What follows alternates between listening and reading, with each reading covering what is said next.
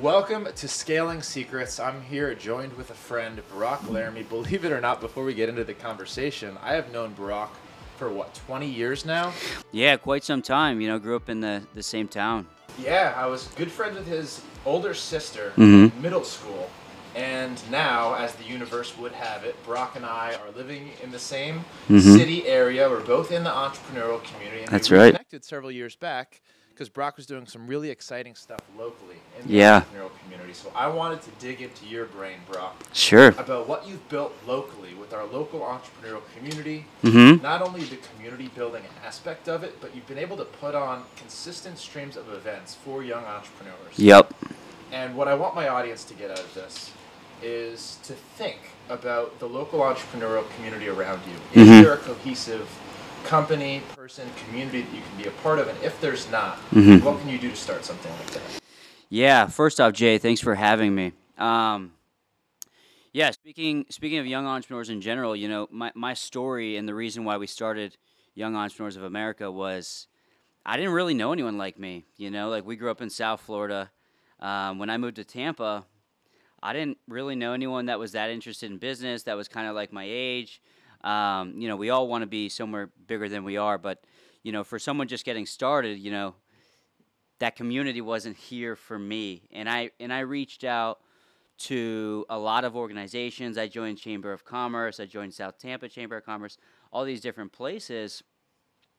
And I didn't really feel like they were a fit. So I just, we started Young Entrepreneurs of America, and it's caught here locally, and we're very mindful about how we grow and how we market and how we host events that are on brand to what we believe is important. And yeah, so we could touch really any of that. But I think it's really important to state the importance of a community for entrepreneurs. Yeah. As you well know, and a lot of our listeners know, as entrepreneurs, it becomes lonely down the road. Yeah. A lot of the people you're friends with in high school no longer have the same priorities as you. They want to spend their weekends drinking, and they're typically stuck in a job where there's little or no growth. Yeah. Whereas entrepreneurs are hyper-focused on growth, hyper-focused on personal development. Yes. And just want to continue to evolve themselves. And that can become lonely the more that you evolve and the higher that you get. Yep. It's important to have a couple people like you and me in our network, especially locally, Yes. to be able to bounce ideas off of and just to relate to. It becomes very difficult. So, Brock, it sounds like you went through this journey yourself. You were looking for that community, didn't find it, you made one. Yeah. What were the steps involved in making a community of your own within our local Tampa Bay region? Yeah, so that's a good question, Jay. What the steps are really locally is you just got to start somewhere. Our story was that we started. Really, this is the story. I was with one friend, and he said, "Hey, if you, we were both kind of complaining that we didn't really know anyone like us, like that we're interested in business, and this person's more in real estate. He does real estate syndication." And he said, "Hey, if you start a group to bring people together like us, I'll be your first member." And I go, "Okay, bet, let's do it." And that was that in our first meeting. Really was just him and I at Fresh Kitchen on Kennedy in Tampa, and that was it. And then we started doing private events. It was at one of our mentors' house.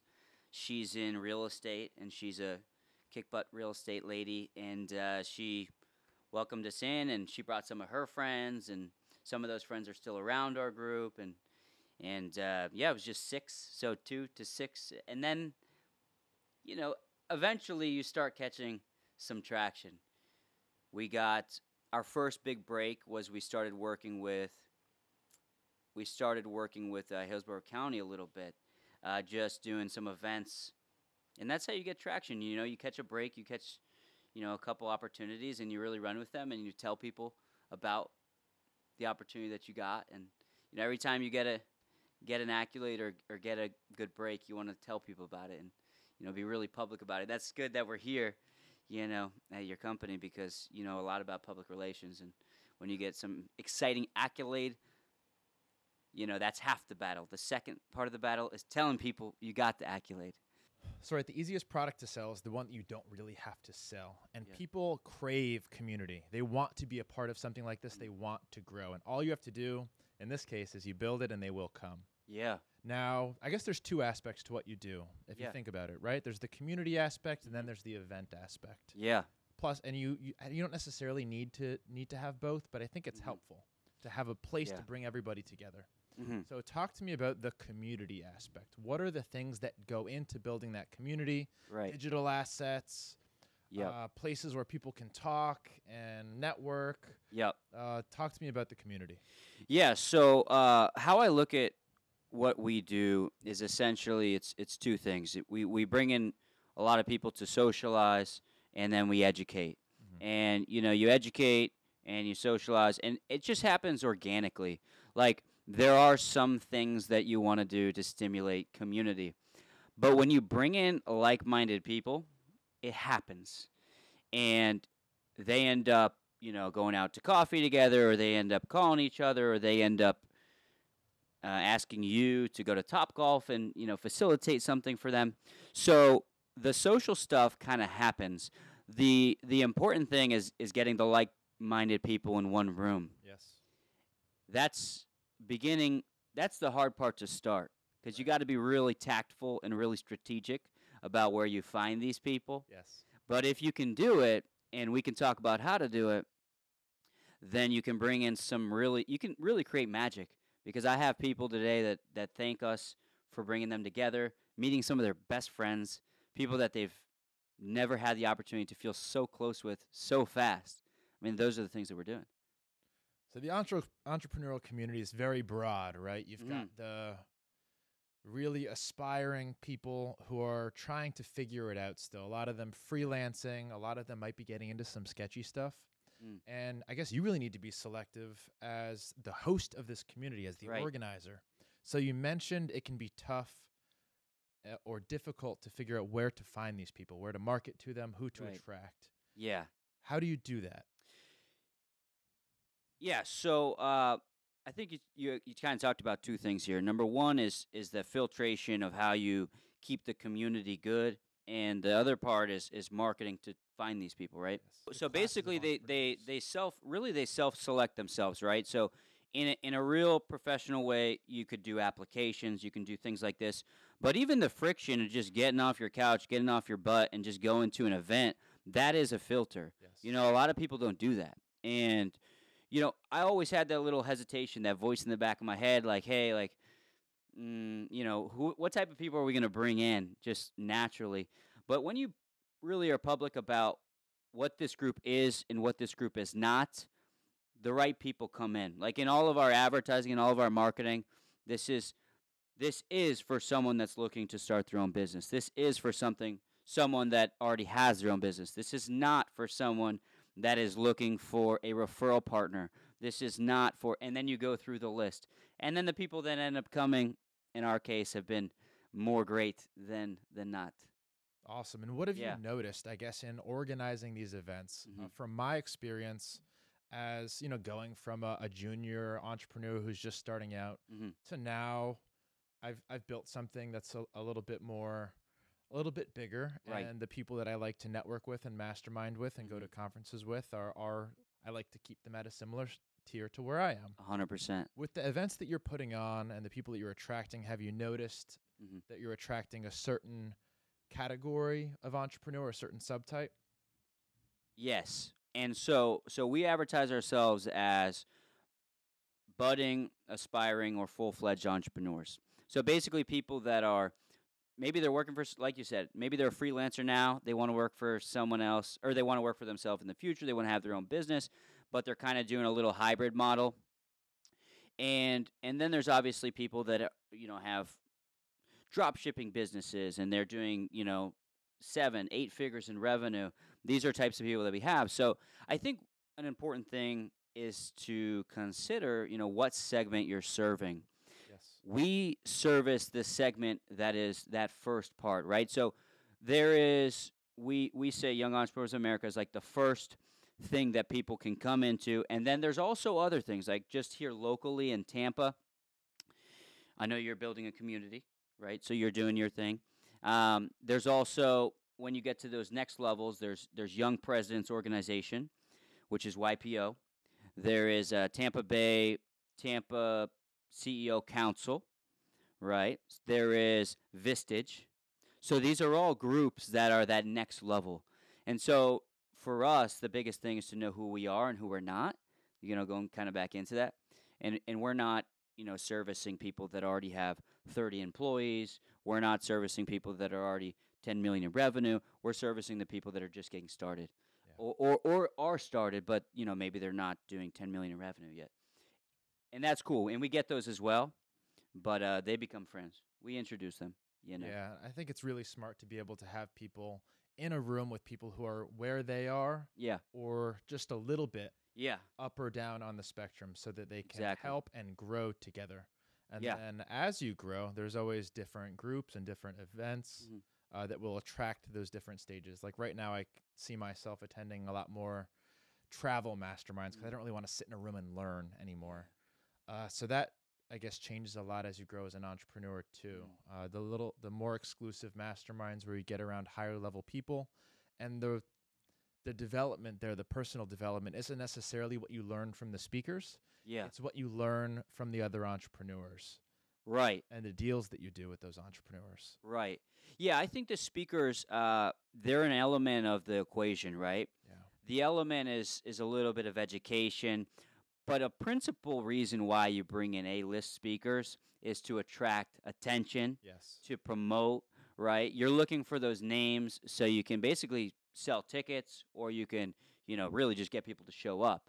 Right. The way to do that is you want to have A-listers, right? So like 100%. our buddy Vic that's doing his Rise conference, which I have a ticket to, and Jay has a ticket to as well. He's got some A-listers, right? He calls them A-listers. He's got Grant Cardone, Magic Johnson, et cetera, et cetera. So this is how you bring people. This is how you put butts in seats. Like the 100%. classic way to do it is you got to have A-listers. You got to have people that people already know. So it goes back to who are you trying to serve? Who's your audience? Because in this case, entrepreneurs, you want to bring in A-list entrepreneurs. Yeah.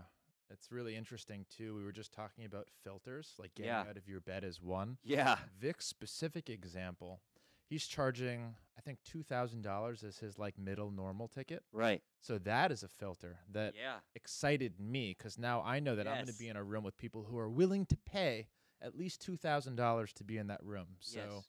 the people that I'm surrounded with are going to be decent Yeah. entrepreneurs at a decent level, Mm-hmm. or at least willing to invest Mm. a lot of money into their own entrepreneurial journey, their own self-education. Yeah. But the A-listers is really what allows him, I think, to charge that kind of money. Yeah. And it's you can do a little bit of both too, right? So like we can have in our community paid events, and we can have freemium events, like free events, things like that.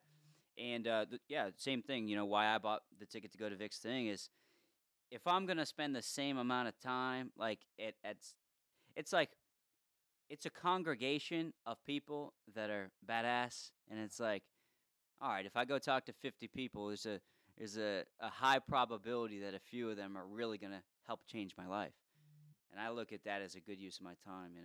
That's Good the right use. way to look at it. Yeah, good use of my money. And especially if you don't have travel costs, like right, we're here. This is also a way to look at.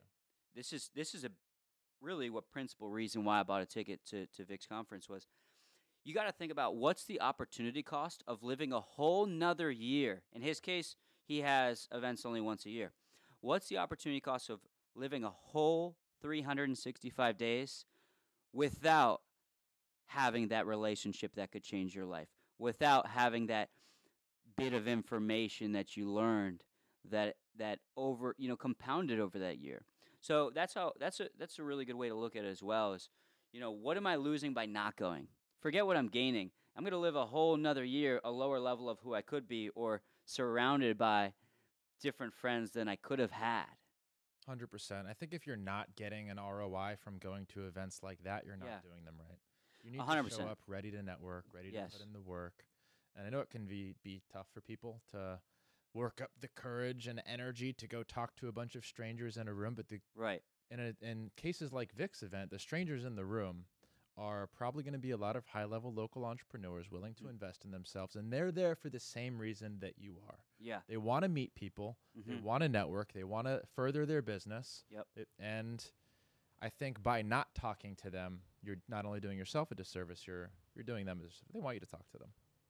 100%. I mean, everyone's there for a reason, right? Like, you encouraged me to go to ClickFunnels last year. I went, and a big reason why we have the traction we have is a lot of the elements that were discussed at ClickFunnels. Yeah. You know, like building your list, focusing on your contacts, focusing on building relationship. These are things that I learned, and I've levered them over a year, right? So like when it comes to November, if I go again, it's gonna be a whole year of a list that I've built, community that I've served, relationships that have gone deep, new business opportunities.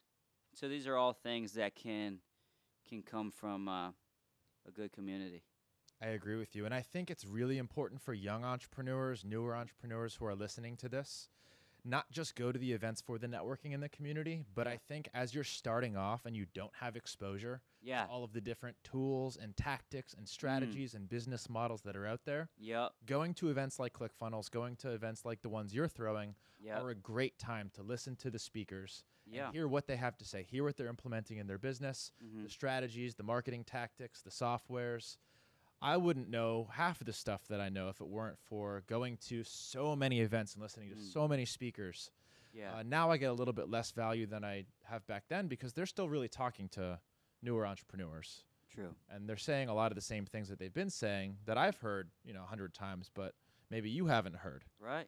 And there's a lot of value in the speakers for young entrepreneurs. Go there, pay attention, bring a pen and paper, and you will get ROI for sure. Yeah, like there was this game back in the day. It was called Age of Empires. I don't know if you ever heard of it. Yeah, I have. You heard of it? So basically, this is how I describe entrepreneurship to people that are new. In the corner, there was this, like when you just started, there was this map, and it was completely black. And because it was a map, as you went over different geographies, different parts of that map would show color. And so you can see the elevation. You could see that there was a mountain there. You could see that was sea or a lake, etc. And that's like entrepreneurship. And the interesting thing about the map is that as you see it, then it's not black anymore. But when you start, it's fully black. So there's this map that you can't see, and you don't know what you don't know when you start in business, right? So, but as you start to see different landscapes, as you get exposed at these events, as you hear about different business-to-business services that you can get, or, anything really, what merchant processor to use, what payroll company to use, all these different questions that you might have get solved. And so that's kind of my analogy there is like, when you see it, you can't unsee it. So you got to get exposed to people. You got to be around people that have already been there, done that, and then life is a lot easier. Yeah, I like that analogy. And it's funny. Hopefully it's stuck, it clicked a little bit. Yeah, when you're new, everything looks kind of scary and exciting, and you want to adventure around the map and see what's going on, see where other people are living, what they're doing.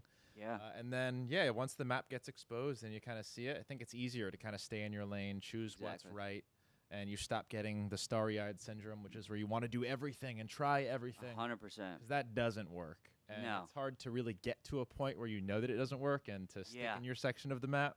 Yeah. But before you've explored it. Yeah, I think a lot of good entrepreneurs have that ADHD, but they've shiny object syndrome, ADHD, that thing that a lot of people struggle with, including myself. But as you get more seasoned, you start to think about, who do I serve best? Who am I most interested in serving? Yep. Where have I got the most traction? And then going from there and being really customer-centric, asking your existing customers as you've already had, what can we do to serve you deeper? What other ways would you like to do things, or what other community events in this case would you like to see? These are things I'm asking today, right? So I'm asking, hey,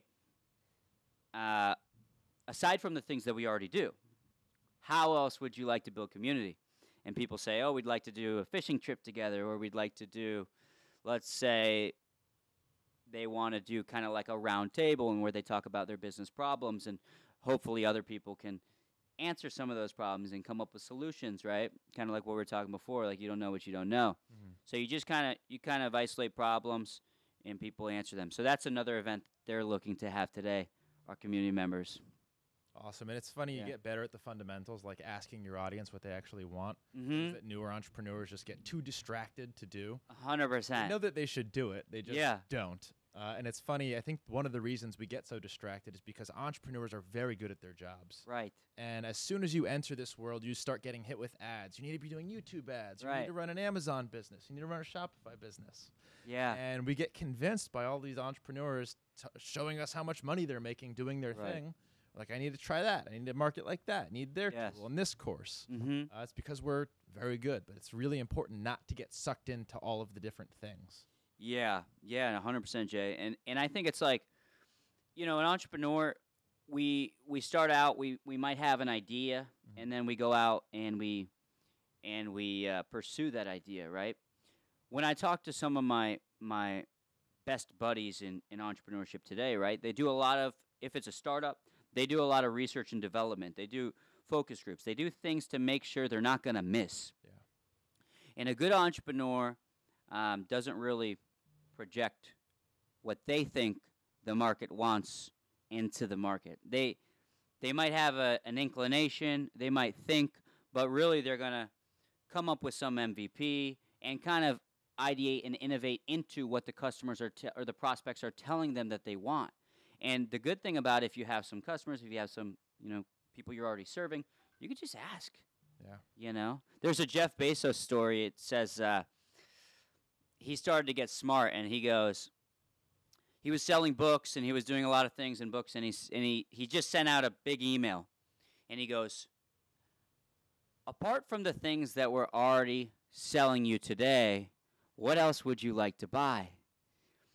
And what he found was that people said anything that they needed at that time. It was like a curtain or a rug or a this or that. And that's when he had this explosion. He was like, wow, we can sell anything doing this.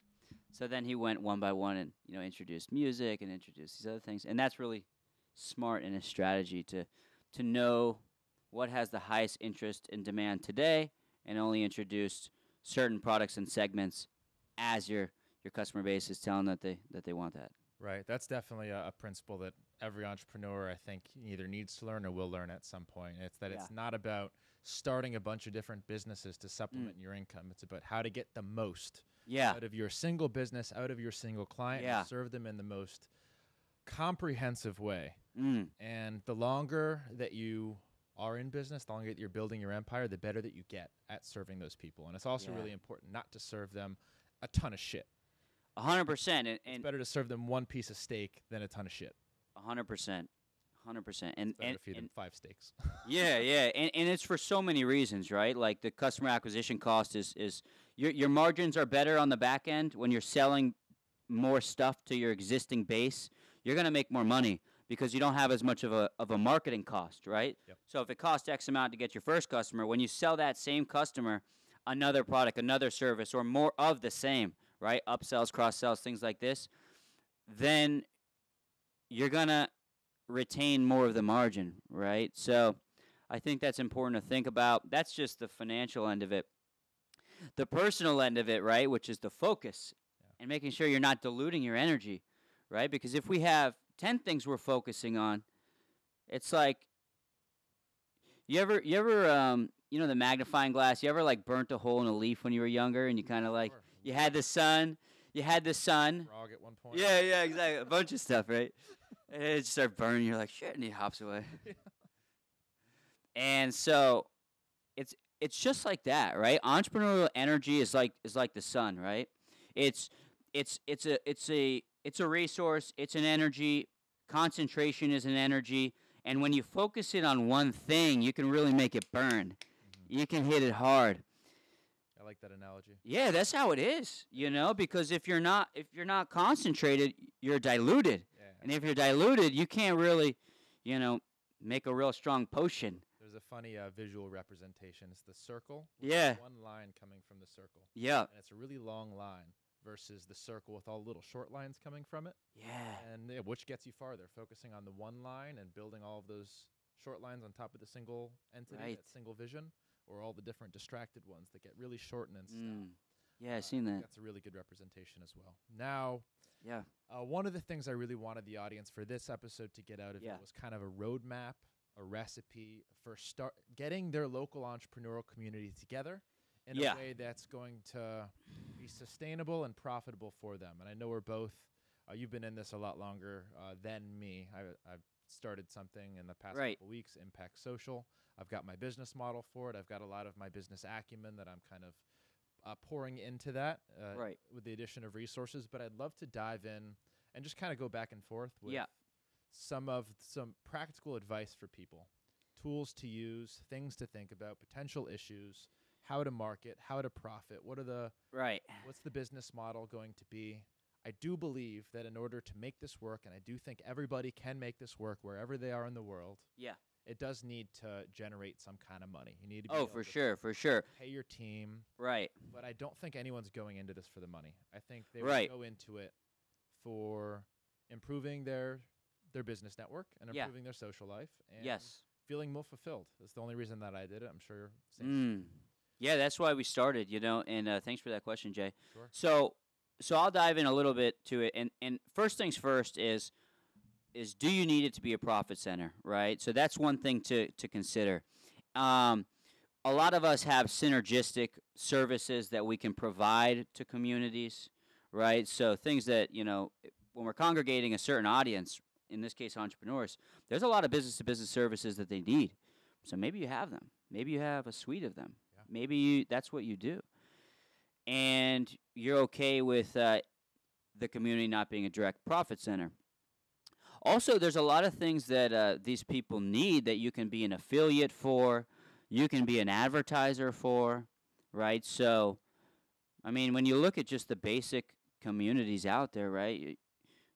There's the chambers of commerce, there's the business journals, there's all these things that are already congregating entrepreneurs in their own way, right? But their principal source of revenue is advertising. Yeah. If you have an audience of 1,000 local entrepreneurs, that's a lot of leverage with local advertising. It's a lot. These are people with money. I mean, these aren't 1,000 teenagers. Yes. That you're selling toys to. These are people that have spending power. Yeah. So that's definitely one thing to think about. I think affiliate and referral marketing is a big thing there, but also sponsors. Do you do anything? Sponsors, yeah. So we do sponsors. We have sponsors. You want to shoot for the biggest players you can get. But any business-to-business service is going to need to get in front of an entrepreneurial audience. And you can sell ads or, your whole suite of advertising products, right? Maybe you have some display banners. Maybe you have e-blasts. Maybe you have a combination of these things, right? Maybe you have a podcast, and on the back of the podcast, it's your principal sponsor. Yeah. So these are all things that can be sold. They can provide revenue. Advertising revenue is obviously high margin. You're going to see mostly profits from this type of stuff. So, yeah, basically we talked about doesn't need to be a profit center is the one thing. If you sell something that's synergistic with this community, the entrepreneur community, then you maybe focus on that a little less. But answering your question, there's so many things, right? If they want to go on a trip, if they want to do really anything, these are all revenue streams. Yes, right? Organizing masterminds. Mastermindings, and maybe you have offers, right? So if you congregate a big group, like let's say ClickFunnels, right? We know it's a community, they sell a service, but they also have their community. But when you're at ClickFunnels, day 2 or day 3, you're going to be pitched on something, right? We look forward to it. We look forward to it. And depending where you're at, right, that might be something you're really ready for. Yes. So that's really good, right? And that's your best audience is the people that you've communicated with, the people that you have trust with. Yes. These are the people that you have a relationship with. Yeah. And relationships can be really profitable in a million ways. In the social impact way. Yep. You're happier. You got way better friends. These are things that are important. So to recap some of the ways to make profit from this community, from the events. Yep. Affiliate and referral marketing. So telling people, who to sign up with, what to buy. Yes. Sponsors and advertisers. So businesses want to get in front of entrepreneurs. So you can do that in the form of banners at the events. You can do that in the form of email blasts, things like that. Yeah.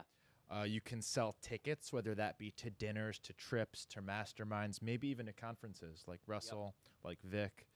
Maybe if you're able to recruit some A-list talent to come and speak. For sure. So those are, all very good ways, I think, to earn some revenue. One other thing that I'm going to be experimenting with are monthly memberships. Yeah. So as long as you're hosting recurring events on a pretty consistent basis and people want to be a part of those events, like dinners, like little networking events, wine stuff, cigar stuff, I think people will pay a decent amount for those invitations. 100%, yeah. So we'll see how that works, but that's another option. Yes, definitely. Like we said, that paywall is really important because it's like, look, if I spend $100 a month, $500, $2,000 a month, whatever it is, somebody else is paying that too. And so you're going to know, look, if you only have 2 hours a week free because you're running a business, and you only got 2 hours a week, you want it to be the best bang for your buck possible. 100%. So in the case of masterminds, it's like, look, if I pay a few $100 or $1,000 a month or whatever it is, but I know that 2 hours that I have a week is going to be a great use of my time, then it's worth it. It all just depends on how your business, big your business is, the type of people that they already have an audience, and so it's definitely. And I don't know if we talked a little bit about how to market these type of things. No, do you want to touch on that next? Absolutely. Okay. I also just want to add one thing before we do. Let's do it. Entrepreneurs are willing to spend a premium if they know that other entrepreneurs are also spending that premium to be a part of a certain exclusive group. Yes. For example, Brunson has like a $100,000 tier per year. And people will pay it not because the events are awesome. They'll pay it because they know all of the other people paying it are big hitters. Yes. The thing's going to pay for itself, ideally, through their network. Yeah, and the important thing about this, too, is once I was reading this book called Almost Alchemy by Dan Kennedy. Dan Kennedy is obviously a big mentor to this guy, Russell Brunson. The thing about a community, right, is there's the Pareto principle within it. And what that means to me is that 20% of the people are always down to spend 5 times more. Yeah. So let's say you have 1,000 people in a room, right? And let's say you have some low-cost model, free model. Well, about 200 of them are down to pay some more. Yeah. And each of these levels, if they get what they were looking for and what they expected, then a percentage, in this case 20% of them, will be willing to transcend again. So what does that look like? So you have 1,000 people, 200 are down to spend 5 times more, and then another 20%, so in this case 40, are down to spend 5 times more of what they were spending. Right. And it happens again, right? So there's going to be 8 people that are willing to spend 5 times more than what they were spending at the 40 level. So this is important to think about, right? Because at each one of these levels, again, the margins are better. Yep. Because you already spent the money to get the customer to the first and second levels. And when you serve them deeper, you can make more money, they can make more money, they can meet someone more exclusive. Instead of spending the 2 hours with the 40 people, now you're spending the 2 hours with the 8 people. Yep. And those 8, have gone through that same filtration process. So community is really cool because you can add levels, right? There's the silver, there's the gold, there's the platinum, there's the diamond.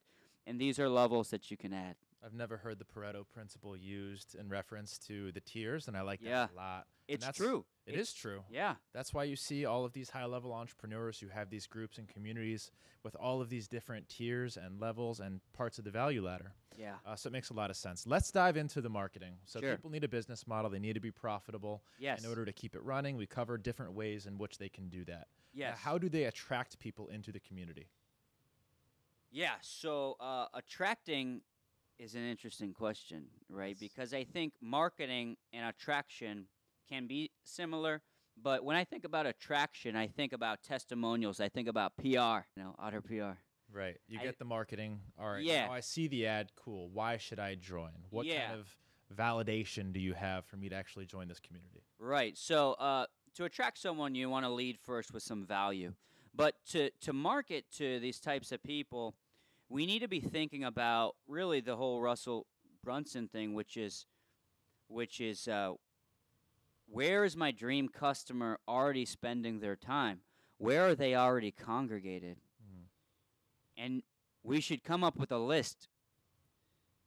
But we can only make the list if we know who we're really trying to target, right? So are we trying to target people that have already had their own business, they're doing $500,000 in revenue, and they're, between $500,000 and $2.5 million in revenue? Well, these business-to-business lists, as you know, can be pulled from pretty much any data source, and that's a segment that could be someone's dream customer. Right. In a case like me, I know that I'm looking to really find someone that's started their own business at one time, got back in the professional world because they didn't get traction, or anything from that to really, $1 million in revenue. Things like that is what we're serving really mostly.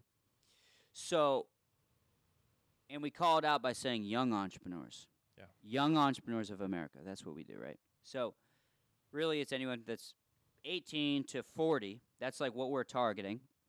And probably they're doing less than $500,000 in revenue. Maybe they have a history of opening up a business. So you really want to get that dialed in first. Yes. Who am I targeting to a, you got it down to the detail. You got it down to how they think, who they are, their demography, all those things. Let's say you got that all right. Well, now the question becomes, where do they already spend their time? And in our case, right, I'm going to give you the playbook here. In our case, it's chambers of commerce. It's different social media influencers that they follow. You want to ask yourself, is this a local thing that I'm doing, or is this a national thing, or is this a global thing? That question's important because for us, we're really local focused. I want to talk local. Yeah, so we're local, right? So you want to think about all the things that are local, right? So maybe they're already at the SBDC. Maybe they're at the Economic Development Center. Maybe they're at the Chambers of Commerce. Maybe they're already going to some networking groups that exist. Yeah. Maybe they're really plugged in on Meetup. Maybe they're really anywhere. So first it starts with that dream customer. Then it goes to, where is this person congregating? And then there should be a list. And when you have your list, right, these are the people that have already congregated your dream audience. Then what you do is you go into every media source that person is publishing. Do they have let's start with the big stuff, right? Do they have an Instagram? Do they have a Facebook? Do they have a YouTube channel? Do they have a Facebook group? Facebook group's a big one. Yeah. Meetup. Is there a meetup? So you want to add all these things. Like I just sent, we're going to do some new direct mail to some of these groups that I've already had. No idea.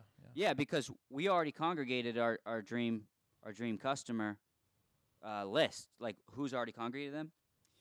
And in our case, we're going to continue to market them, continue to market to them, continue to invite them to our events, continue to invite them to integrate our links into their calendars, right? That's like some integration marketing stuff.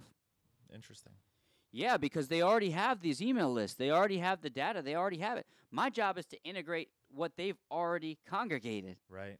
Right? So if they've already done the hard work, my job is to invite them to play with us, to get in on the action, to serve their customer by, putting us into their stuff. So I kind of said a lot there. Hopefully some of it stuck. I'm down to dive in some. I'll give you some strategies that I'm thinking of using. Sure.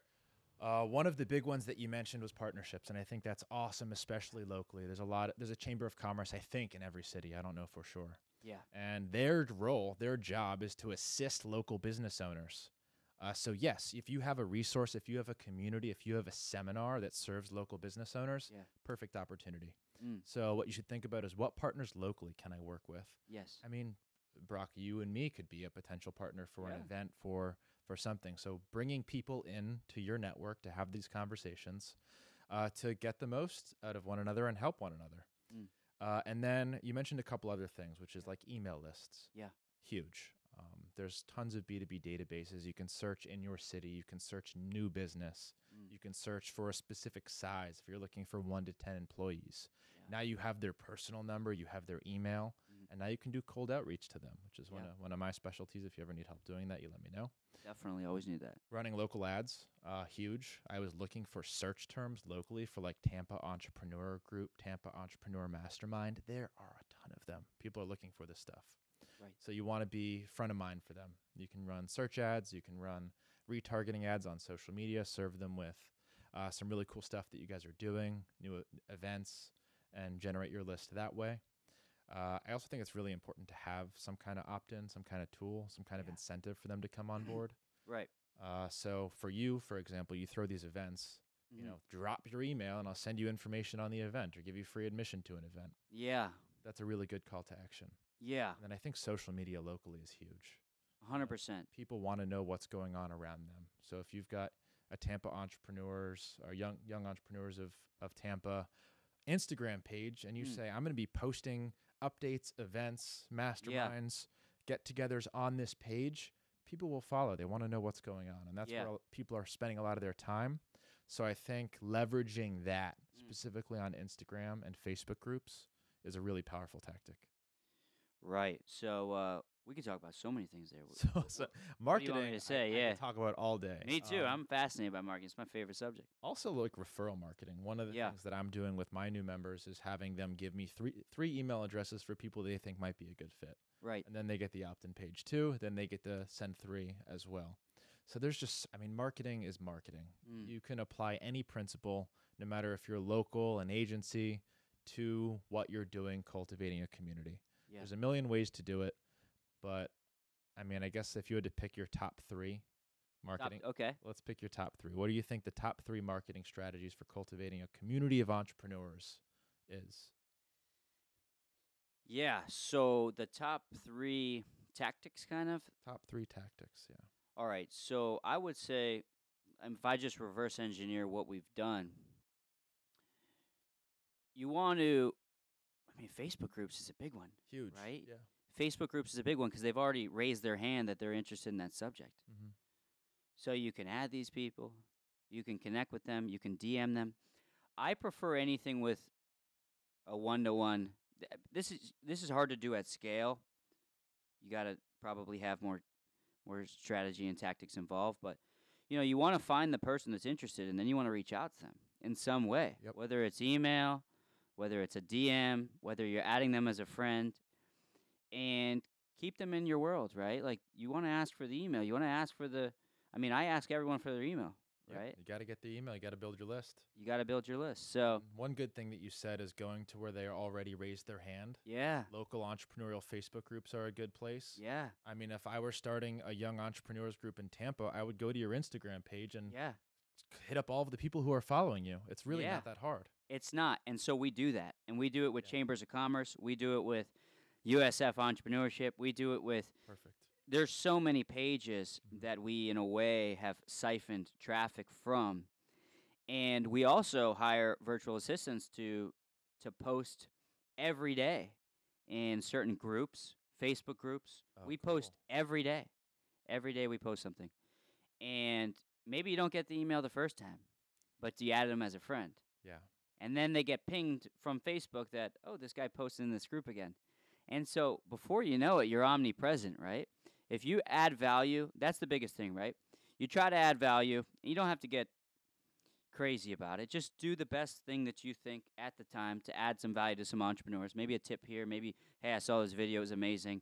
And share these things in places where they already congregate, right? And really it just goes down to you got that Dream 100 thing we talked about before, knowing your list, knowing what media each one of them has congregated the most people on. So it's like, if they're big on YouTube, if they're big on Instagram, if they're big on Facebook groups, if they're big wherever they are, you might go in there and you might add those people. You might, really just DM those people or whatever.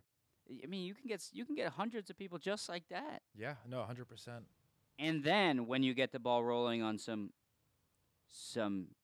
direct stuff like that, you can ask your people about 3 referrals or, hey, you've been to a couple of our events now.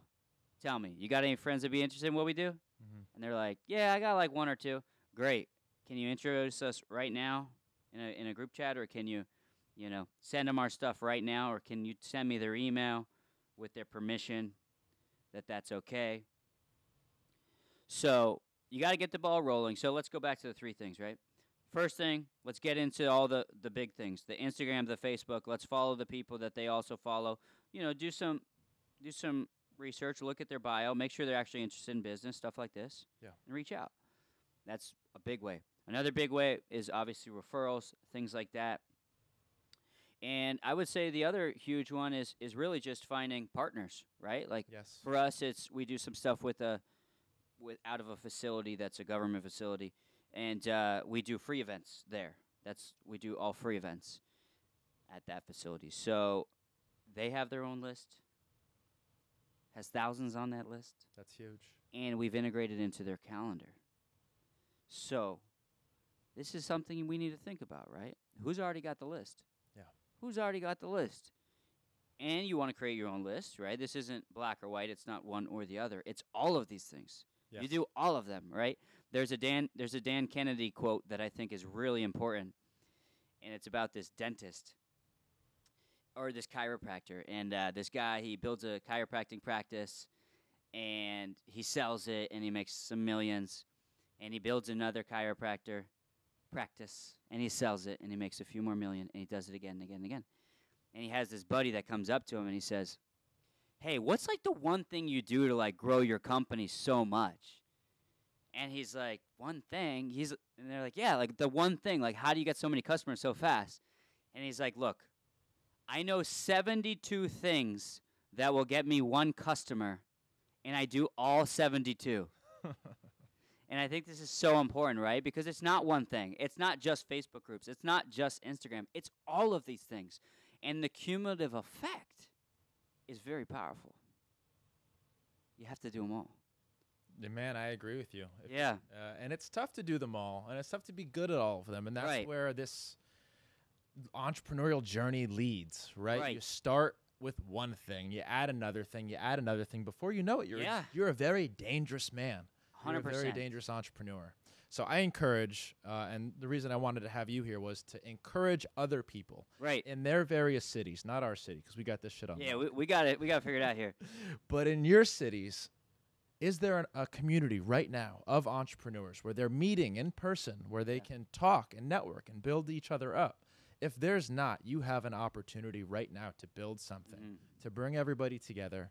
And there's probably never been an easier business for you to start that's more fulfilling, more profitable if you do things right, and more impactful for your local community. It's so impactful. So my 100%. call to action for the listeners is to go ahead and do it. Brock, where can people sign up with you for your organization? Where can people connect with you? Where's the Thanks, Jay, for the opportunity. So they can go to our Instagram page, is what we're really driving traffic to right now, which is YEA Entrepreneur. That's at YEA, stands for Young Entrepreneurs of America Entrepreneur. You can go there. You get all of our news, updates, and surprises and gifts sometimes. We do things like we just posted some amazing event that we have coming up with a billion-dollar brand builder, another one. But, so they can go to our Instagram page. What do you have coming up? What's the event? Who's the speaker? Yeah, so we just got invited to a luncheon where it's going to be the CEO of City Furniture. And Business Journal reports that they're doing $763.8 million in revenue a year. So, and I've met Andrew; he's a really nice guy. So I'm super excited about that. So they're gonna have some seats for us over at the Tampa Club in downtown Tampa. So we'll get to spend some time with him, and they might give us a walkthrough of their new plant. They built a new like $1 million square foot facility in Plant City, and we might get a thing going on over there. Yeah, super cool. Looking forward to everything that you're doing and being a part of it. And thank you for joining me today. This has been awesome. Yeah, thank you, Jay.